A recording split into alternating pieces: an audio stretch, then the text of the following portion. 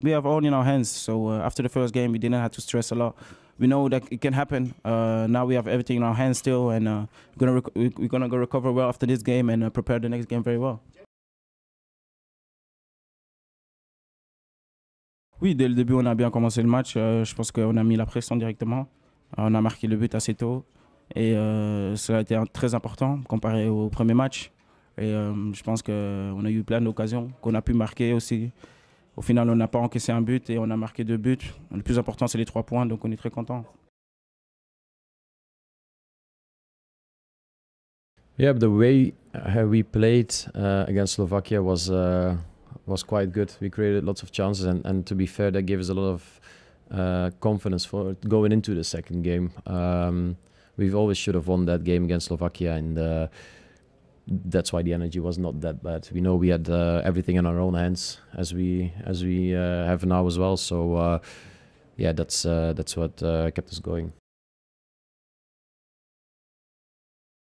On était tout déçus après Slovaquie, mais on a vu le match, on a vu les occasions, on a analysé tout le match avec les coachs et ouais, on a vu qu'on a juste devait marquer les buts, on a marqué des buts aujourd'hui et on doit juste couper le match plus vite.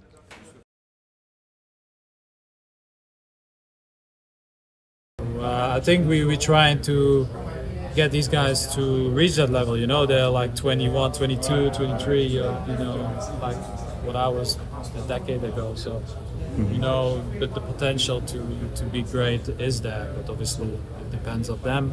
We're trying to help them, and I hope they can do that because, you know, once we are done playing for Belgium, they have to take it over, and I hope they do a good job.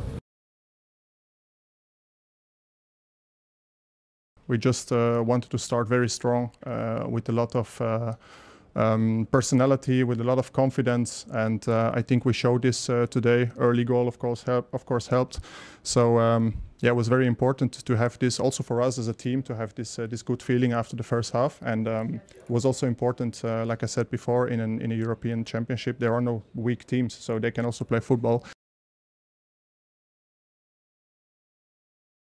Pour nous, c'était vraiment important de gagner ce match aujourd'hui et on regarde match par match et pour nous, c'est juste important qu'on reprend la confiance dans le troisième match et on essaie de jouer bien là-bas et on essaie de gagner le troisième match aussi.